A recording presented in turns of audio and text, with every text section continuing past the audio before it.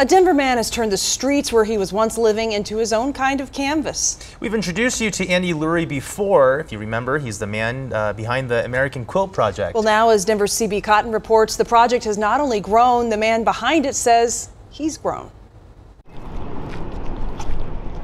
Through a year of keeping our distance, Andy Lurie still found a way to bring people closer. I think people really wanted to show their face. So in the past year, he was able to add over 1,000 more faces to his digital creation. And I do this project on Instagram. It's called the American Quilt Project. Okay. It's like Faces of America, okay, you could say. Faces of Denver, for sure. Okay. Lurie started the American Quilt Project 5 years ago. And boom. Snapping portrait photos of people.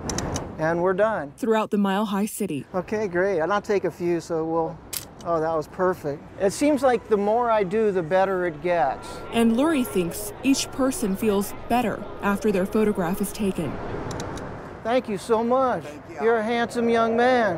Thank y'all. God bless y'all. God bless you. I think, yeah, people, they like to be recognized and told that they're a valuable human, or at least feel like they're, valued. But he can remember a time when he didn't feel valued at all. I remember very, very, very clearly how that felt and what that was like, to be anonymous. Lurie says he spent years on the 16th Street Mall. I remember being homeless on the mall and thinking about the days when I was a kid and would hang around in my dad's clothing store.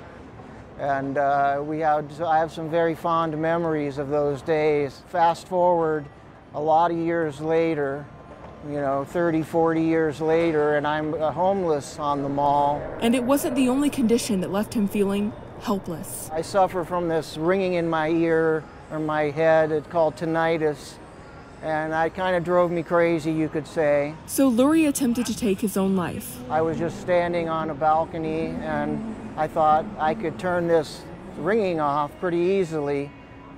And I jumped, and the next thing I knew, I woke up in the hospital. And then? A year later, almost exactly a year later, I tried again, but this time with pills in a hotel room. After surviving both attempts, he decided he wanted to live. I knew that, after two serious attempts, that I need to do something with my life. It must have a purpose. There must be a reason that I'm here. Here for the American Quilt Project. I would just love to get your picture for the project. Let's just take a second. Could I snap your picture real quick? There we go.